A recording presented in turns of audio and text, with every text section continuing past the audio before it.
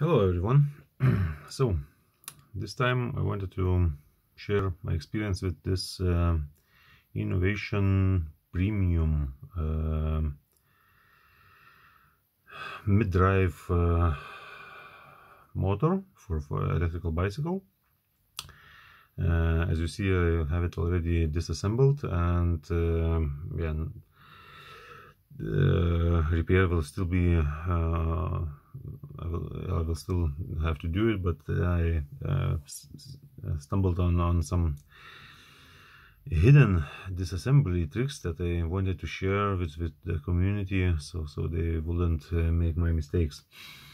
So yeah, for the assembly itself, I have a 8-fan or Bafang 48 volts mid-drive, and this is a second one. It's 36 volts, and yeah, I wanted to try another brand. Bought it as defect. It has the motor turns off when you start to pedal it. It turns off, so I was suspecting the how is it called, Hill sensor, or how is it, he follows this magnetic sensor sitting there in this part. I will show it later on. Yeah, so anyway, before I will make another video if this repair will be successful, but few words about this mid-drive of e-novation. As I found out in the internet, it's not their brand. They are buying from Tricks or something. I will add some links to the forums that I found were linking to another manufacturer of this mid-drive. Yeah, what I didn't like, it's difficult to disassemble it because it's all glued in silicone, so they don't have O-rings in these in this groove. Let's say there will be a simple O-ring that will be easy disassembly, but now all over the place it's only silicone. So when you unscrew the screws, every joint is still held with the silicone. So you have to insert a screw. Of course, because of the housing is aluminum, you will have scratches and damages on it.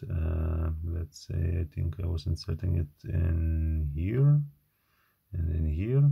You can see some scratches, and if you would be very brutal, so you could even damage it further, and then the water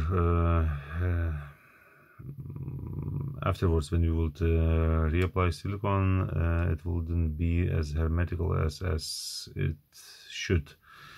So yeah, that's one point that I didn't like. And second one, the biggest one, what I found, that's, of course, yeah, you should maybe I was too fast with this assembly, but let's see what I found.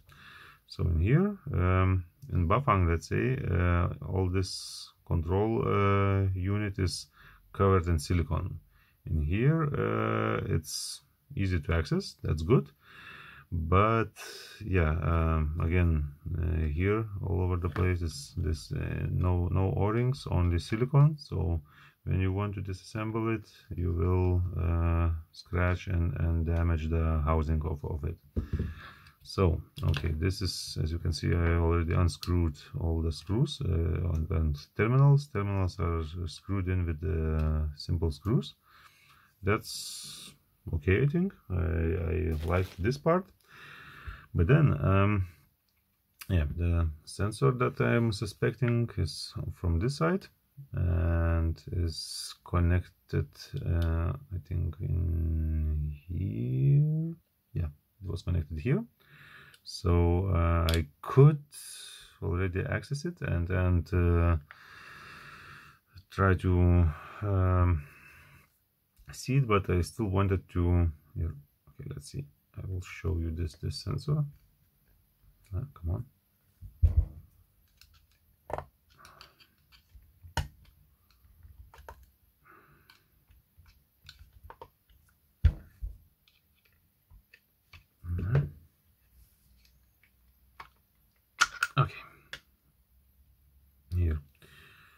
on this side.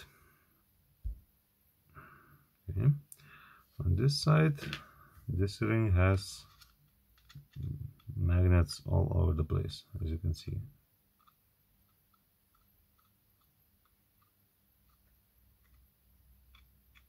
Yeah, and when it rotates, I think, yeah, it's Hall sensor. Hall sensor sees these rotations. Here, this Hall sensor should be here, and it sees the rotation, and then the drive continues to power on the mid drive.